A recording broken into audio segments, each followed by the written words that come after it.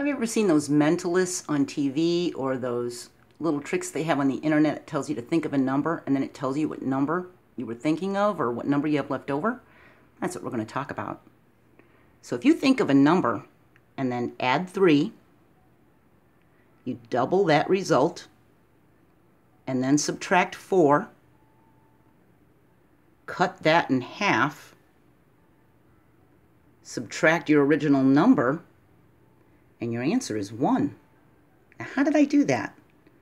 Well, I'll tell you. We can use algebraic equations to show what's happening. All right? It says to think of a number. Now, we don't know what the number is, so we're just going to assign a variable x. It says to add 3, so we have x plus 3. It says double the result, so we're going to multiply x plus 3 times 2. We use distributive property, we get 2x plus 6. Now it says to subtract 4. Well, we subtract 4 from the 6 because they're like terms.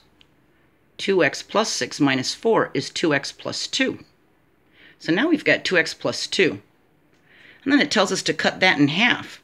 So we need to divide 2x plus 2 by 2. 2 divided by 2 is 1.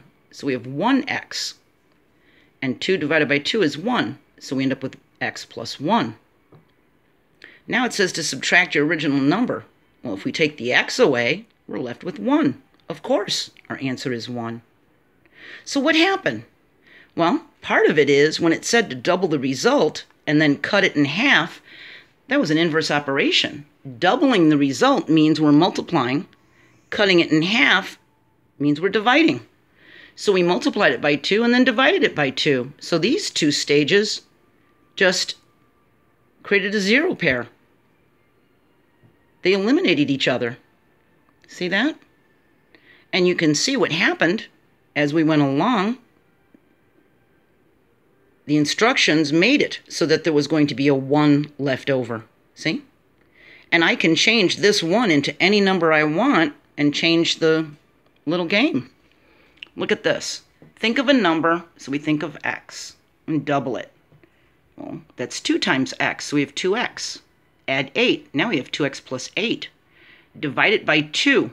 Well, 2 divided by 2 is 1, so we have 1x. 8 divided by 2 is 4, so we have x plus 4.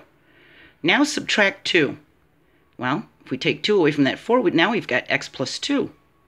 Subtract your original number. Let's take away the x. Your answer is 2. Well, of course it is, because that's what we had left over. Now, I could have said subtract 3 here, so that 4 take away 3 is 1, and we could have had x plus 1 again, and I would have told you to subtract your original number, and we would have still had 1, and I could have said your answer is 1. I could have said subtract 1, and your answer is 3. I could have changed it any way I wanted to. So it's not really magic. It's just a matter of math. And they're giving you instructions that are going to undo what you did. Okay? That's all. Try this on one of your friends. See if they can figure out how you did it. All right? It might be some fun. See you next time. Bye.